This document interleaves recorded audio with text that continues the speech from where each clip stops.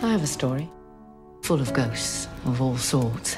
And if a child gives the effect another turn of the screw, what do you say to two?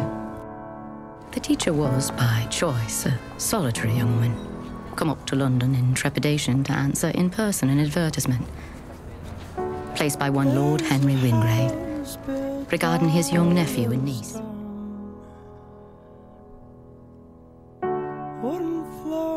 The gardener did not even introduce herself to the new au pair. She barely acknowledged her at all.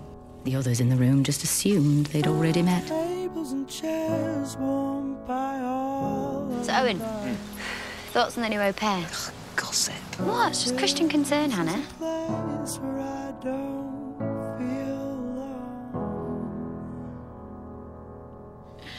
Though maybe a bit too pretty. How they doing? Perfectly. Thank you. You're the coolest. Hey, can you help me get this thing off? Blimey. Seriously. The zipper. Right.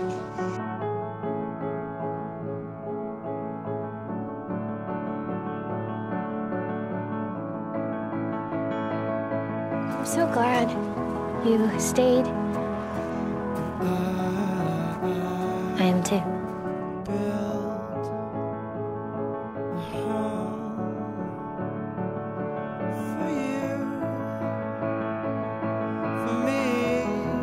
Did you wake up just for this? No? You just waited for me to come back?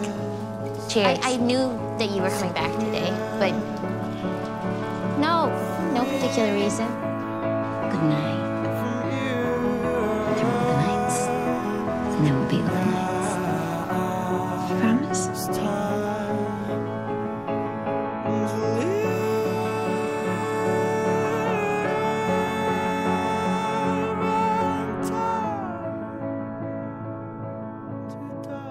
The au pair was tired. She'd been tired for so long.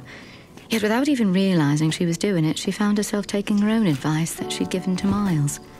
Gotta keep things proper boring, haven't we? She'd chosen someone to keep close to her that she could feel tired around. Got a little flat, right above the boring little pub. Chosen someone who might help her burn away the shadows. Oi! Dead boyfriend! Give it up, mate! It's over! Poppins, it's your day off. I promise. I don't need you to be my date to Owen's mum's funeral. Okay. The au pair could not remember the last time she'd slept this well.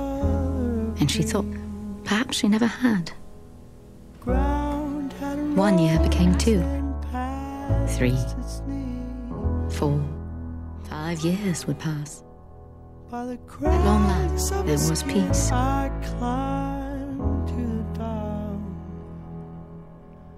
And that peace held for years.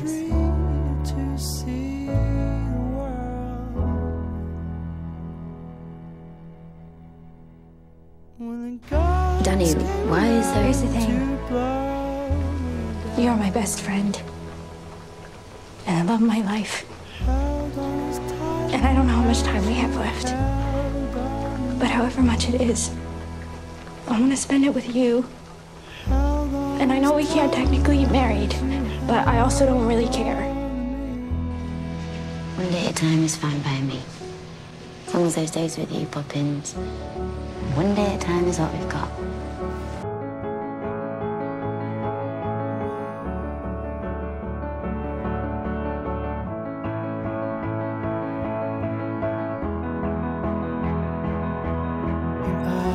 The au pair knew the moment had come.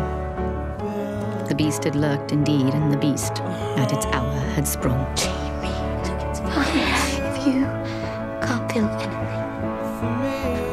then I'll feel everything for the both of us. And she could not risk the most important thing, her most important person, not for one more day. The gardener said the words she'd heard those years ago. She willed it It's you! with everything she had. You, It's me! Us. Take me with you, she cried in her heart. Take me. Drag me down like you did the others. But the lady in the lake was different now. was also Dani. And Dani wouldn't. Dani would never.